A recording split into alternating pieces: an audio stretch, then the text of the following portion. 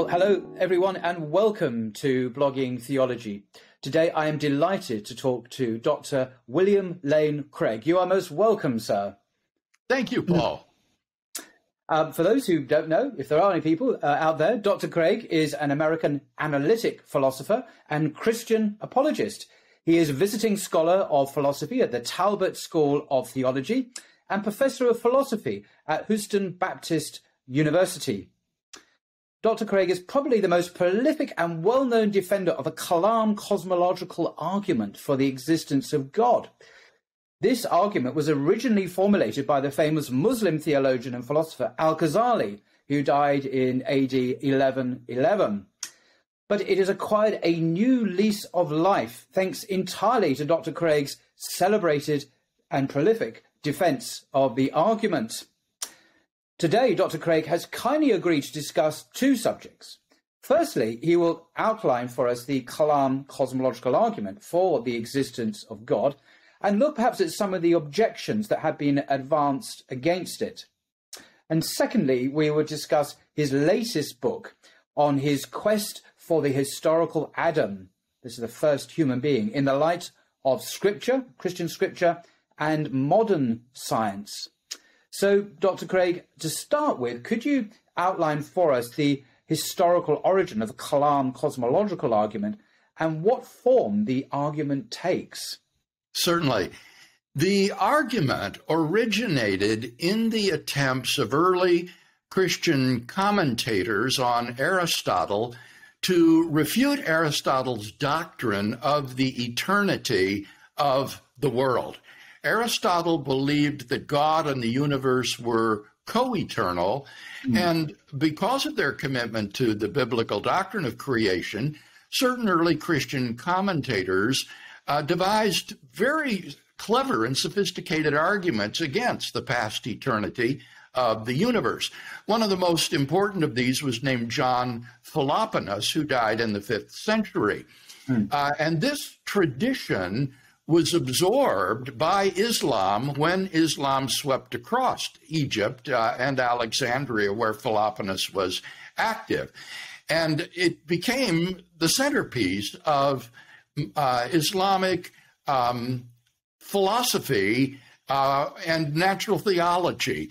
And as you say, it was developed into very sophisticated forms by someone like Al-Ghazali, who was actually the heir to several centuries of tradition. So it's an argument that has a great intersectarian appeal. It's been propounded by Jews, by Muslims, by Christians, both Catholic and Protestant. As for the formulation of the argument, Ghazali's formulation is perhaps the simplest and most accessible. It goes like this. Premise one is that everything that begins to exist has a cause of its beginning. Premise two is that the universe began to exist, and from that you can conclude three, therefore the universe has a cause of its beginning.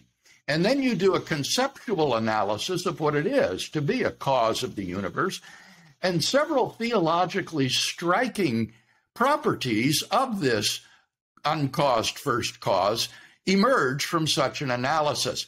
The argument, I think, if successful, proves the existence of a beginningless, uncaused, immaterial, changeless, spaceless, timeless, personal creator of the universe who is unimaginably powerful. Well, that's very helpful. But looking at premise one there, and there have been, I've noticed in looking into this in a little bit of detail that every statement of the cosmological argument, the kind of generic label for all the variants that we see, including the Kalam cosmological argument, that they have been countered by others, and then counter statements have been made, and everything is contested. But one of the, I think, one of the more interesting objections to premise one of your argument, as you formulate it, whatever begins to exist has a cause. And a common objection appeals to the phenomenon of what's called quantum indeterminacy. This is in physics, obviously in quantum mechanics, where at a subatomic level, the causal principle, everything that begins to exist has a cause, appears to break down. Things apparently just come into existence out of nothing, almost ex nihilo. And there's a famous propounder of this, Lawrence Krauss, a Canadian-American physicist and cosmologist, in his book, which is entitled A Universe from Nothing. He actually literally states, at least the title states, that something came from nothing. And this would appear to challenge the premise, the first premise of your argument. How would you respond to that? Well, I think there are a number of ways to respond. In the first place, we need to understand that any physical theory is comprised of a mathematical core, the equations that are the center of the theory, and then there is a physical interpretation of that theory. And in fact, with respect to quantum mechanics, there are at least 10 different physical interpretations of the mathematical core of that theory. And some of these theories are fully deterministic theories. So it's simply not true that quantum mechanics is a proven counterexample to the principle that every event or everything that begins to exist has a cause. Secondly, the premise is formulated in such a way as to allow for there to be uncaused events. The premise is not every event has a cause, but everything that begins to exist has a cause. That is to say, things can't come into being without some sort of causal antecedents. But that's perfectly consistent with saying that the time of the decay of a radioactive isotope, for example, is indeterminate. What the premise excludes is that substances can come into being out of nothing. And that leads me to Lawrence Krauss's deliberate misuse of science in this regard. Krauss knows that the word nothing, as he uses it, is being used equivocally. He does not mean non-being or not anything. What Krauss is talking about is either the quantum vacuum or quantum mechanical fields, which are quite definitely something. And so his models do not in any way suggest that it's plausible that the universe could come into being from literally nothing, that is to say, non-being. Indeed, when you think about it, Paul, there is no physics of non-being. Physics only applies the moment the universe begins to exist. So it's impossible for there to be a physical explanation of how the universe could originate from nothing. That's a metaphysical question. Perhaps the title, I don't know, maybe the publisher, rather than himself, who knows, thought of the title of the book, A Universe from Nothing. But nothing doesn't really mean nothing, because there is you spoke of a quantum field, which is something. Yeah. I don't know if it has mass or not, but presumably there's energy, there's probability waves, whatever. There's something going on there, which is not nothing. So exactly. So your premise then, premise one, would seem therefore to not be defeated. Exactly. So long as we understand that premise one expresses a metaphysical principle, I think that it's quite secure and that there is no good reason to doubt its truth. Another objection, which is what one I think has some plausibility, unlike perhaps Krauss's one, is your characterization, your conclusion rather, this is not a premise, this is a conclusion, that therefore, ergo, an uncaused personal creator of the universe exists. Now, I don't quite get it seemed a little bit like a non sequitur. I grant that you've established that there is an uncaused cause, a necessary being, perhaps. I see that from the contingency of the universe. But to describe this God with all the adjectives that you attribute to it or him, shall we say, is still quite a way, I think, from the God of classical theism, let alone the God of the Abrahamic faith, the God of Abraham, of Isaac, and so on. There seems to be quite a gap, a metaphysical gap, that you haven't quite justified in any detailed way. Could you elaborate why you think, therefore, the God of Abraham, to give it a generic? Yes, actually, I have elaborated this in quite a detailed way in my published work, but this tends to be ignored by people who are just responding on YouTube videos.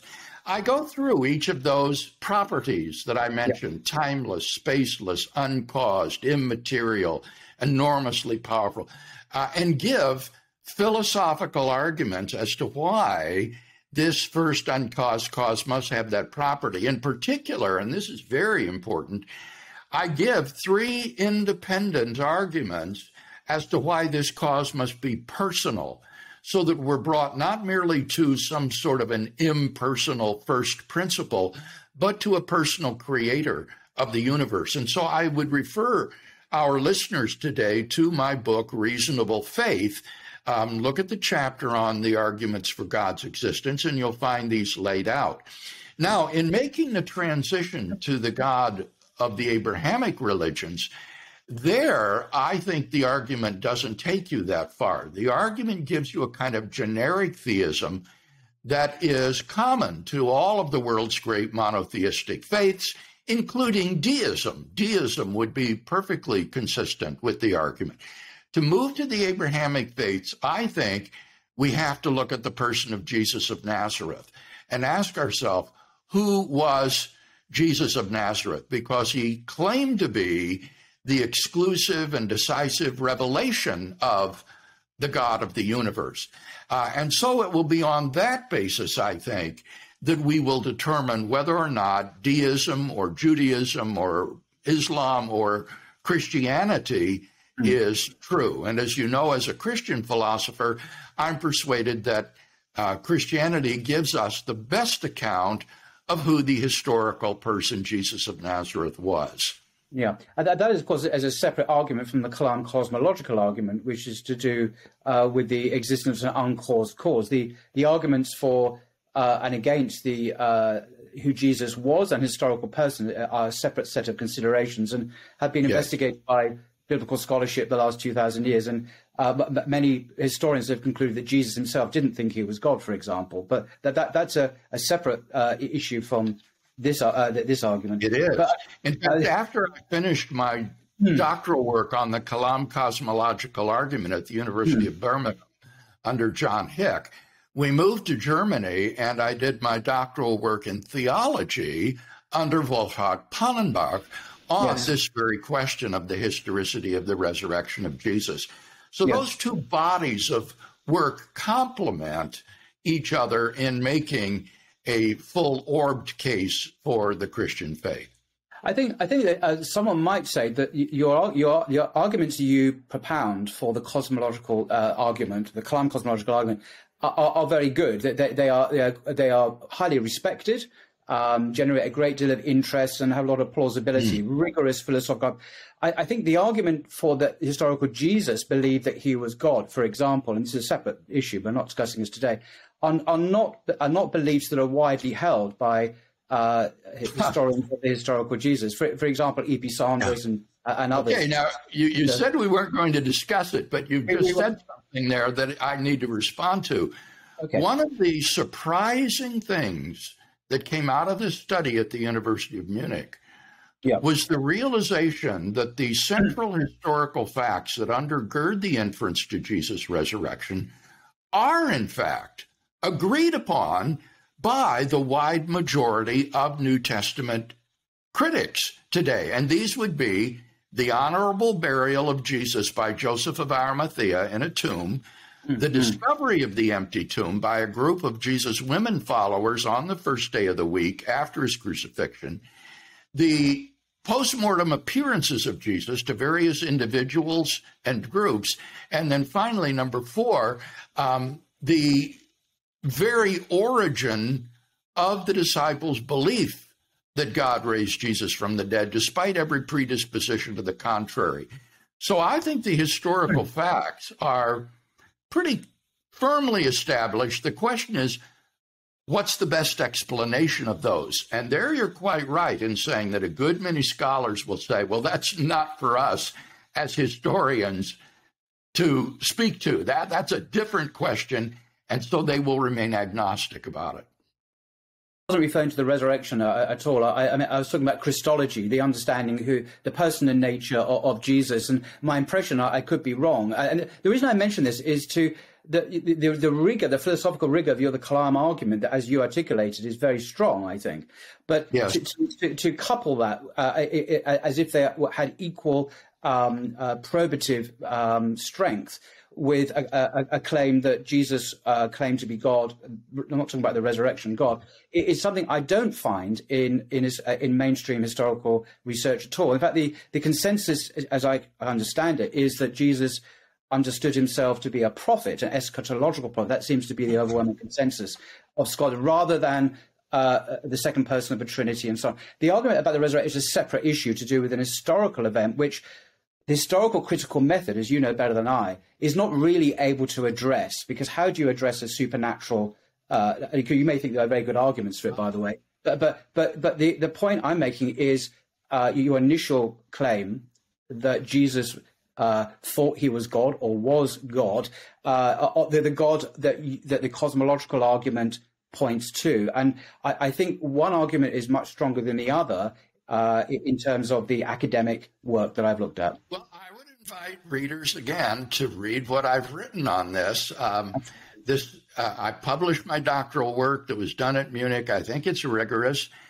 And I don't claim that Jesus claimed to be God. What I argue is that Jesus claimed to be the Jewish Messiah, the Son of God in a unique sense, and the Son of Man prophesied by the prophet Daniel, and that these radical personal claims were ratified by God's raising him from the dead, so that we have good reason to believe that Jesus is, in fact, God's decisive revelation to us in human history. Yeah, certainly the claim that he was believed himself to be a Messiah or seen as a messianic figure is more widely accepted by historians than the claim that he was God, indeed, or called himself God, or believed himself to be God. I think it's that claim that I was surprised to see you putting on the same level as the very strong. Well, those were your words, Paul. I didn't say that. Okay, I apologize. What I said was that we have good reason to believe that Jesus is the decisive revelation of God to us. And I think that's on the basis of the personal claims I mentioned, and then God's raising him from the dead. And I think that this excludes looking at Jesus as merely a human prophet, in my opinion. No, that's fine. We're obviously not here to debate that, but I thank you for your clarification of exactly what you do believe. That's extremely useful.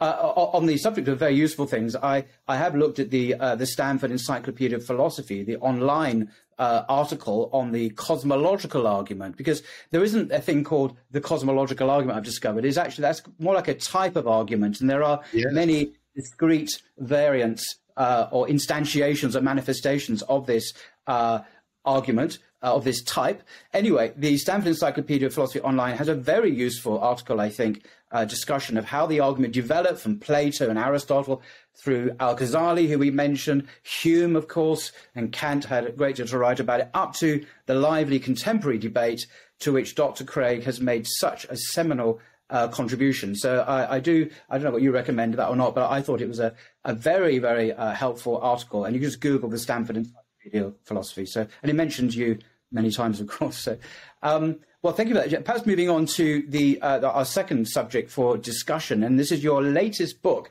published just last year, entitled, I like the title actually, In Quest of the Historical Adam, a biblical and scientific. The reason I like it is because obviously you're referring to the classic In the Quest of the Historical Jesus, and you're exactly very good, Paul. I'm glad you picked up on that. That is an interesting reference there to that, and I like that. Anyway, in this book, which I confess I have not read, but so apologies for that, where you set out, I'm told, you set out to answer the questions about Adam. Now, this is the first human being, of course, through a detailed biblical and scientific investigation. So I think a really important place to begin our discussion is to understand the scriptural basis of this. And obviously, Adam is referred to the beginning of the Bible in a book called Genesis, the first book of the Bible. In the beginning, God created the heavens and the earth, and he created Adam and Eve. This is found in Genesis 1 to 11. They're usually treated as a discrete section like that by scholars. So according to biblical scholar, what kind of literature is it? What kind of genre is Genesis chapters 1 to 11? This is the critical question for the interpretation of these passages. And I argue in the book that these chapters exhibit family resemblances belonging to ancient Near Eastern and contemporary myths. Especially, these narratives try to ground the realities and the values of the contemporary author and his society in events of the deep primordial past. This is called etiology, and this motif of etiology permeates these first 11 chapters of Genesis. And yet at the same time, these stories also are structured along a kind of backbone of genealogies, listing historical persons and their descendants, which terminate in indisputably historical persons like Abraham. And so I accept the genre analysis called mytho-history. That is to say, these are stories about events and people that really happened, really lived, but it is told in the figurative and colorful and imaginative language of myth. Well, that's very teasing indeed. And Yes. I just like one thing, I might disagree with you on that about the indisputable historicity of Abraham. One of the things that shocked me when I went to university and I was asked to write an essay on Exodus, Exodus of Israel from Egypt and by Moses, when I was told very clearly by my professors that the existence of Moses was far from being an accepted historical reality. And Moses was much later than Abraham. I think people like Abraham and Moses are usually seen. Now, there have been developments recently where some prominent experts in the field are now talking about the evidence for Moses existing. And I on faith believe that Abraham existed, of course, but I'm not sure it's an historically established figure in history. Yes. Abraham, That's fair. That's a very fair comment. And I think if I were to rephrase what I just said, I would say that the genealogies terminate in persons who are indisputably presented as historical characters, as opposed to, say, mythical figures. Abraham and his descendants are not presented as mythological figures, but as real historical persons who give rise to the nation of Israel. So I accept your correction in that. Well, that's very gracious. But I just want to also clarify what elements then of the Genesis story of Adam and Eve, of course, and there are two creation narratives, but presumably you're alluding to the second creation story rather than the first one for your detailed understanding. How much of that is myth and how much of that is history? And more importantly, how on earth does one make that decision? How does one hermeneutically engage the text and say, well, this element, the eating of the fruit, is myth? I don't know what you believe on this, but say it is. But the fall itself is history, because the fall itself of Adam and Eve is a prerequisite. It's a really absolute foundation for Christian soteriology, obviously, as presented in the New Testament, that you have a fall and then you have the second Adam, yes, as Paul calls him, Jesus, I mean. So you've got to have that. But are you saying that these details of the fruit and the tree and the serpent and whatnot are not historical and myth? Is that your argument? Or yes, that is my position. I would say that these are mythic images in which the story of the fall is told, so that while there was an Adam and Eve who did commit some sort of sin against God, I think this is told in the dramatic imagery of a tree of good and evil, and then a tree of life, and a talking snake who seems to be a symbol of evil, and so forth. And I suggest a number of ways in which one can discern which portions of the narrative are meant to be understood figuratively and which are not. Really, my question: how do you make that hermeneutical move? How do you discern what is and what isn't? So that was really my question. Well, one way would be when the narratives relate things that are explicitly contradictory to what the author of the Pentateuch believes. And a great example of this would be that in chapter 1, he presents this image or picture of God as a transcendent creator of the universe. In the beginning, God created the heavens and the earth. So we have here this transcendent God who creates all of the universe. But in chapters 2 and 3, in the stories of Adam and Eve, you have these very anthropomorphic descriptions of God as a sort of finite humanoid deity who is walking in the garden, who forms Adam out of the dust of the ground, who does surgery on Adam and takes out a rib and makes a woman, who is walking in the garden in the cool of the day, calling out to Adam. And this is clearly incompatible with what the Pentateuchal author himself believes about God. And so I think gives us indication that these descriptions should be understood as anthropomorphic imagery. That's interesting. John Calvin, if I remember rightly, the Reformation scholar and pastor and so on, if I remember right, at least in English, remarking on this kind of language in the second, because there are two creation accounts. People may not know this in Genesis. It's not like there's just one account of God creating Adam and Eve. There are two accounts. And some scholars would say that they are mutually contradictory. And you seem to be implying that they are contradictory. So you prefer one, the earlier, rather than, not the chronologically earlier, I mean chapter 1 rather than chapter 2.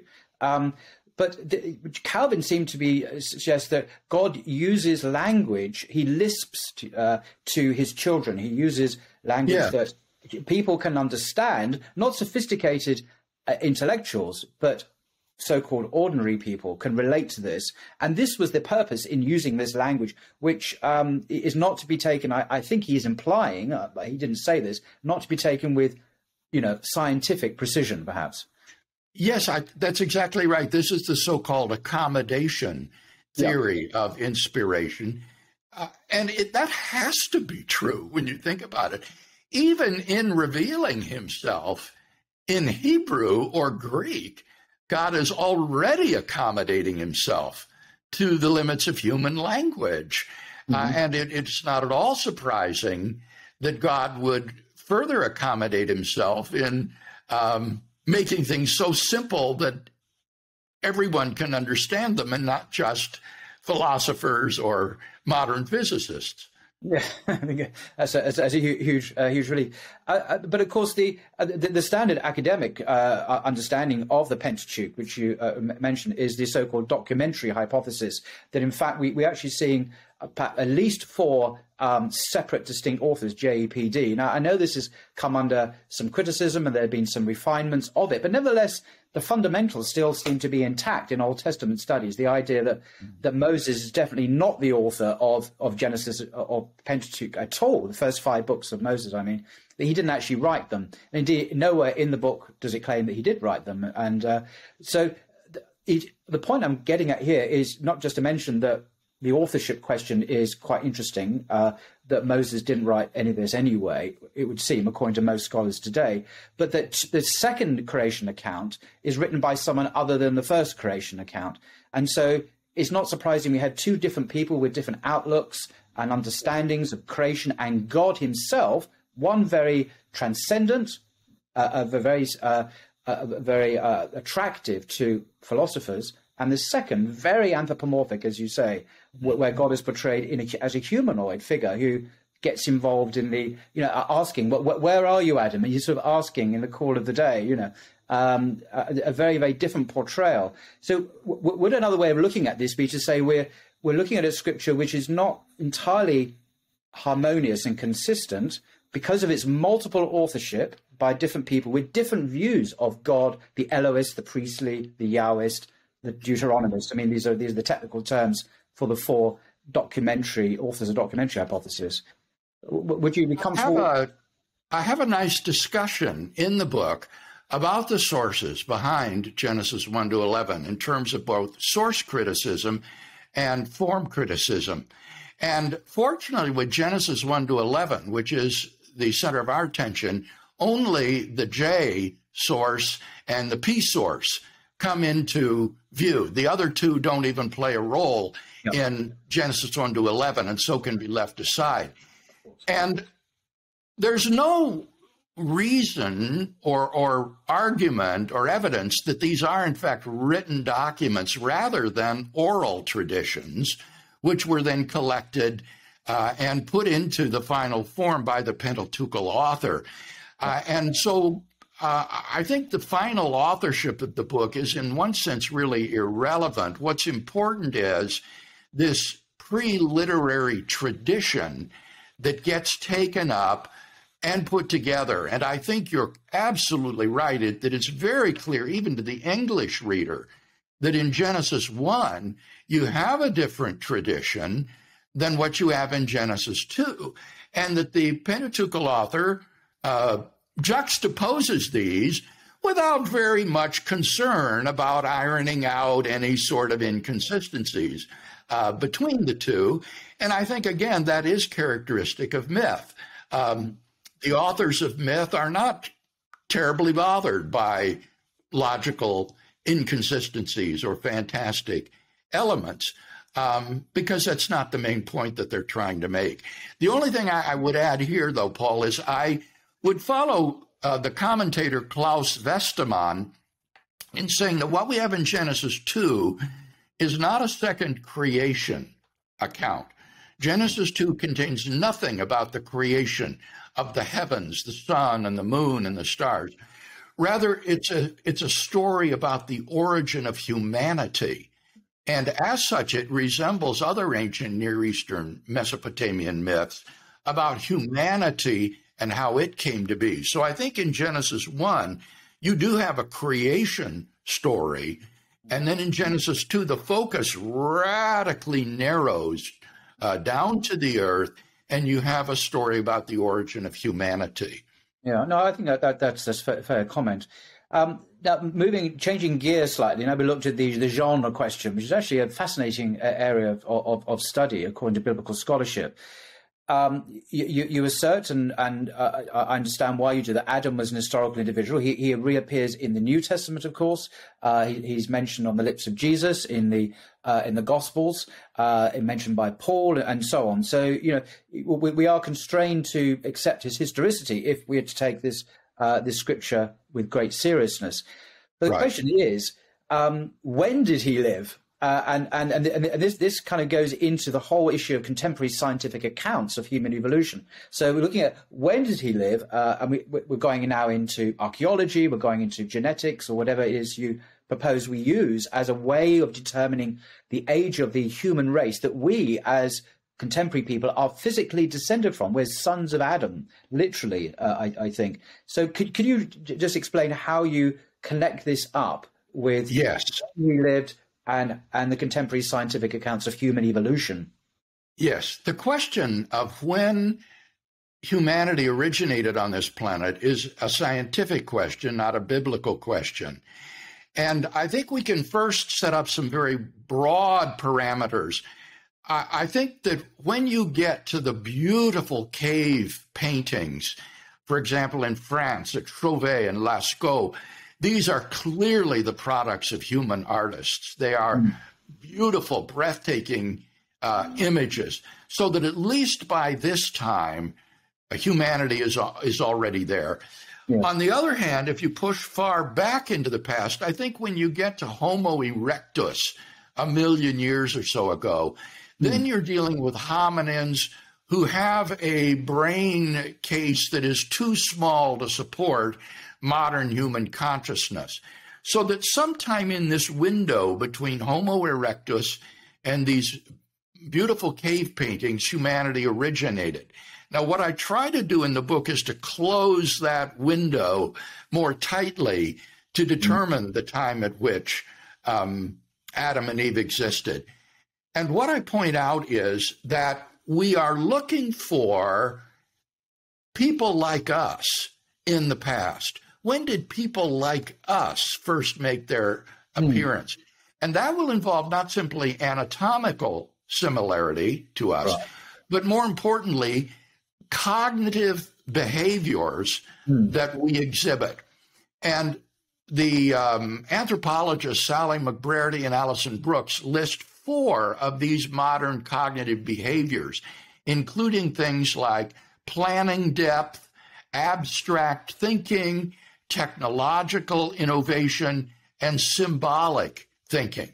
Now, obviously, those are intangible. We can't detect them directly. I was going to say, that sound wonderful criteria, but how on earth do you connect that with the archaeological? Yes. Well, what Brady and Brooks say is that we have to look for what they call archaeological signatures of these modern cognitive behaviors. And so they list around 24 of these archaeological signatures that give evidence for symbolic thinking or technological innovativeness or planning for the future. And it is stunning how deep into the past these archaeological signatures go. Really? On the basis of these, I argue that humanity did not originate with Homo sapiens, that in fact Neanderthals and their descendants, Denisovans, were equally human with Homo sapiens, that they also exhibited these modern cognitive behaviors. And therefore, the origin of humanity must go back even further to at least the last common ancestor of Homo sapiens and Neanderthals. And this is the so-called Homo heidelbergensis, or Heidelberg man, who had a brain capacity. There was some guy called Heidelberg who was he a German guy who discovered this, was he? I don't know. But, well, it's named after the city of Heidelberg, where the jaw of this hominin was first found. And then, since then, it's been found in various places around the world. And so this suggests that humanity originated somewhere around 750,000 years ago. We don't know exactly where, perhaps in the Middle East, perhaps in Africa. But then from then, it spread into Africa, where it evolved into Homo sapiens, and into Europe, where it evolved into Neanderthals and Denisovans. So that we all are part of this common human family. Yeah, so this is very interesting. You said something, so I haven't read the book. I confess I have ordered it, by the way, so it's arriving tomorrow after the interview, not before, but hey, that's the way it is. I'm fascinated by what you just said there. I wasn't expecting you to say this. You said that it looks as if humanity had their origin in the Middle East, not in Africa, because the prevailing popular perception, it may not be based on the latest research, of course, is that we all came out of Africa. But you're saying the Middle East and then went into Africa. I was very surprised to hear that. Yeah, that is an option. The famous out of Africa migration is talking about the migration of Homo sapiens out of Africa into Europe and the Middle East. But that's far too late. I've already pushed the origin of humanity back to the last common ancestor of Neanderthals and Homo sapiens. And that could have been in the Middle East, it could have been elsewhere, and then these Homo heidelbergensis migrated to these other areas where, geographically isolated from one another, they evolved into these different human species. Right. Now, my kind of next question is going to bring in the Quran here as a Muslim, but I'll just mention this. But in the Quran, it talks about Adam being a special creation of God. Okay, and this is like non-negotiable, really, for many people I've spoken to. You can believe in evolution, you can believe in macroevolution of other species, but the red line, the line in the sand, is Adam is a special creation of God because he is spoken of in those terms. Interestingly, in the Genesis account, we have a similar kind of story where Adam is also a special creation. But what I mean by that, I mean a supernatural, miraculous creation by God ex nihilo. Perhaps on the analogy, and the Quran itself gives this analogy of Jesus being born of a virgin. His conception is wholly without male input, shall we say. Right. Yes. It's a miraculous thing. So scientifically, of course, that can't be accounted for, but that's okay because it's a miracle. In the same way, the creation of Adam is also analogously, and the analogy is drawn in the Quran, with Adam. So my question really to you is, where do you fit into, do you identify with this spectrum of views? Do you posit an Adam who was supernaturally created by God, as it says in Genesis, or do you have a different understanding of the trajectory of the evolution of hominid forms that became something else? My book leaves this an open question. The question that I'm interested in is, when did humanity originate on this planet, not how? So in the book, I assume, for the sake of argument, the standard evolutionary account, and try to show how the existence of a historical Adam and Eve as a founding pair of the human race is consistent with what we know from modern paleoanthropology and evolutionary theory. But if someone wants to say, well, these original members of Homo heidelbergensis were created out of the dust of the earth miraculously by God, he's certainly open to believe that. My theory doesn't take a position on that. Okay, that's fair. You're agnostic on that. That's fine. It just seems to me that the biblical scriptures require that, or at least state that in pretty ambiguous terms. I would say, Paul, that that's only true if you read these narratives in a literalistic way. But if I'm right that this is mytho-history and not to be read literally, I think it's quite consistent with the creation story in Genesis 2, where God forms Adam out of the dust of the earth and breathes into his nostrils the breath of life. That this is a figurative image for God taking a pre-human hominin and elevating it to the status of full humanity by infusing a rational soul into this form. Right. So if there was an account of the supernatural dimension in what you've just said, it would be as you put it, the infusion of a supernatural soul into this. Yes, and there may have been a biological. There might have been a biological miracle involved as well, maybe a systemic genetic mutation that would enable this hominin to support the capacities of a rational soul. But yes, as a dualist who thinks that we're more than just bags of chemicals on bones, that we have souls, that would definitely be a supernatural element, the infusion of a rational soul.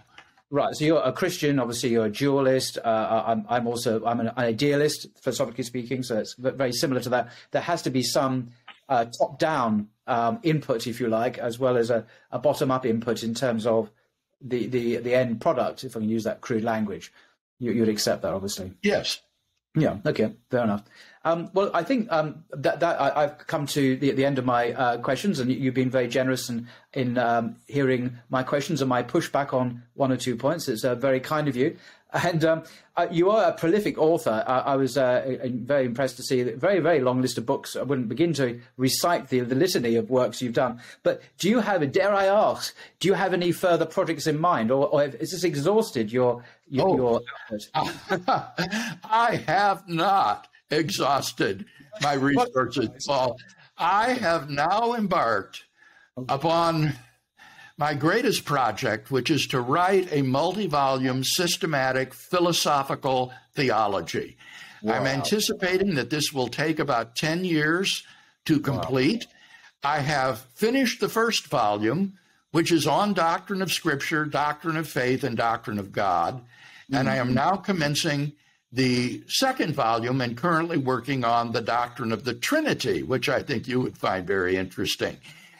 So I am having a great deal of fun doing this. It is a tremendous challenge, but I'm learning so much every week, deepening my understanding of philosophical theology, and therefore really, really enjoying this great project. Well, I'm glad I asked, because that's an extraordinary piece of news. So you're very much in the tradition of Thomas Aquinas, his Summas, the Summa Theologica and the Summa Gentiles.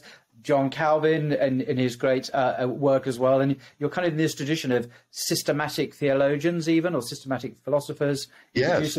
Summers. This is the Summa of William Lane Craig. That's what been known in history. Okay. People, by the way, can explore Dr. Craig's library of writings, videos, and podcasts on his website, which is called reasonablefaith.org. Reasonablefaith.org, where I think there's this huge library, and of course you have a YouTube channel or two, I think, and yes. You're found all over the place, actually. So, but I do just mention again the Stanford Encyclopedia of Philosophy online article on the cosmological. I was just found it so helpful in really clarifying the history and the debates of this. I think it's a perennially interesting argument, and I think it works. And credit to you, sir, for keeping this very much in the public mind. It's been, I think your presentation of it has been the most published and argued about presentation of the argument in recent decades. It's been very, very well argued about. Is there anything in conclusion, by the way, you'd like to say about either of these subjects to our viewers before we close? Well, only that if there are some of our listeners who are not yet believers, I want to encourage them to look at the evidence, because I believe that the best and most plausible view of reality is Christian theism. And I would simply encourage them to look at the evidence and arguments with an open mind and an open heart. Okay, that's fair enough. Yeah, I certainly would encourage people to look at all the evidence with an open mind and open heart, whatever conclusions they reach. Well, thank you very much, Dr. William Lane Craig, for your time and your expertise and your good humour. And I'm very much looking forward to reading your book on the quest for the historical Adam. I'm sure there's going to be much of interest in that, and your forthcoming Summa, as I'm now going to call it. Because that's what it is, it sounds like. So thank you very much for your time, sir. Well, thank you, Paul, and the Lord bless you. And you too. Until next time.